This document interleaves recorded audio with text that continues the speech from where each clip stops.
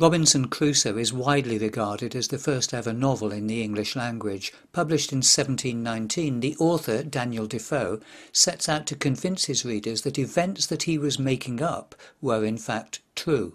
That is the essence of most fiction. Later in the 18th century, and especially during the 19th century, the English novel developed and blossomed, but Defoe was a pioneer in this literary genre. His hero, Crusoe, is shipwrecked and survives on an island for 28 years. This story is inspired by the true story of Alexander Selkirk, who endured life as a castaway for a mere 4 years. Crusoe rescues and befriends, perhaps enslaves, a prisoner of some cannibals. This companion to Crusoe is one of the fictional characters whose name now appears as a noun in the English dictionary.